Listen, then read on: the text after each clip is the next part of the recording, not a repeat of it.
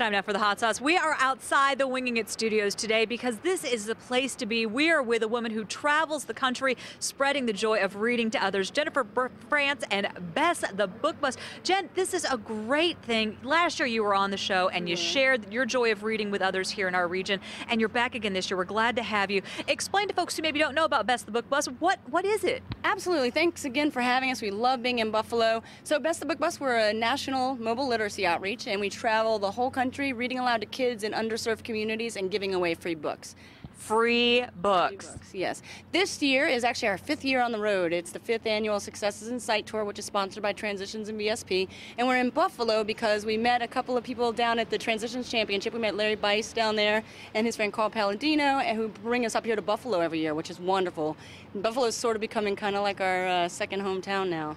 Well, we're glad to have you. And I have to tell you, when I was a kid, I remember the bookmobile coming through and just loving that, and that mobile, that accessibility to reading. But not only do the kids get to check out the books, they get to keep the books, which is huge. Absolutely. So what we're really trying to do in communities across America is build home libraries for children who otherwise would not have access to their own books. As we all know, books are really expensive these days. They're hard to come by in a lot of our communities. Some of the places we go, this is a kid's first book of their very own to keep. So we're really excited about that. We'll be in about 35 states this year. We're on target to give away about 100,000 books, which will be a milestone for us for this year only. Over the last 5 years of doing the Successes and Sight Tours, we've given away over 380,000. So. Oh, I think that's incredible, the work you do. Let's get a peek because the vehicle itself is beautiful. Thank you. We were actually very fortunate. Mercedes-Benz donated this last year, and they had it built out and everything for us. So you'll notice a couple of friends of mine and I painted inside of it.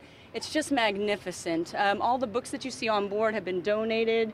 We get a lot of books straight from publishers like Townsend Press and Capstone Publishing.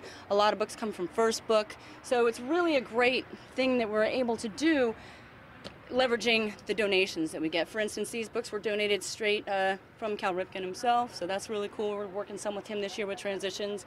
A lot of these come from First Book, so we only pay for the shipping. So this book ends up costing us about 45 cents to deliver into our community. So every dollar is about 2 brand new books for our kids. I think that sounds great. And where can folks find Bess the Book Bus? So we're actually really excited. This year we're going to be in several places in Buffalo. We do have a community event that is open on Saturday. We will be at the Citgo, the Mandela Market Citgo at 272 Ferry, and we'll be there from 11 to 2. You can bring your family. We're going to give away free books for anybody that shows up. So we'll also be at the Fox School and the Bell Center this week. We're going to West Buffalo Charter School for the 2nd year.